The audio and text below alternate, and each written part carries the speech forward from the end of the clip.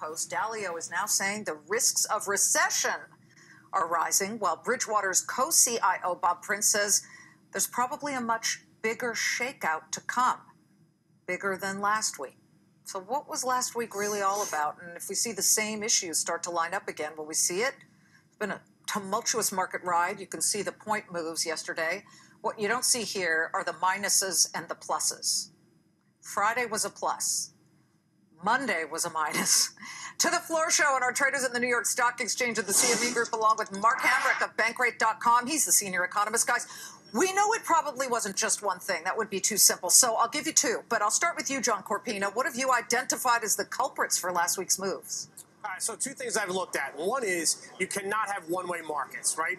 Our market went up straight, 25% over 14 months. At some point, it was going to break. We all enjoyed it on the way up. We have to be strong enough to take a little bit of pain on the way down. The other thing that I looked at is what you just said. There was not one real catalyst that caused this market turn. I think that is somewhat concerning, right? We've had so many different topics come up, whether it's interest rates, North Korea, closing of the government. We've got all these different things, but there wasn't that one thing that turned the market. So when the market turns, everyone starts to think, well, what is it? What is out there? What don't we know?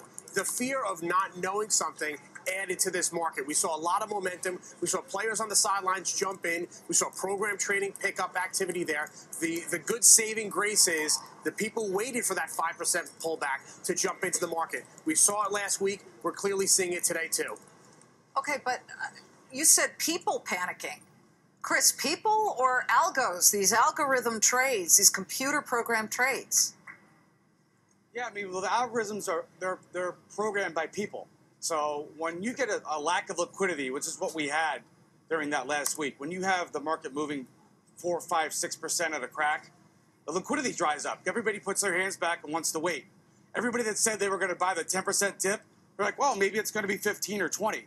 And with electronic trading, that gets exacerbated.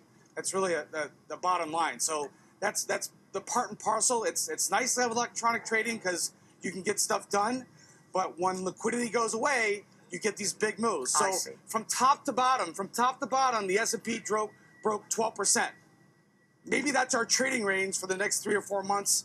And I would not be surprised to see 100, 200, 300-point moves every day in the Dow so we figure out where we're going. It's nice. The S&P's got a double bottom, and a lot of people are looking at that. They're trying to call the bottom. We'll see. If we go back and test that bottom, you could run into the same issue again where everybody says, wait a minute, I'm out. So you're right about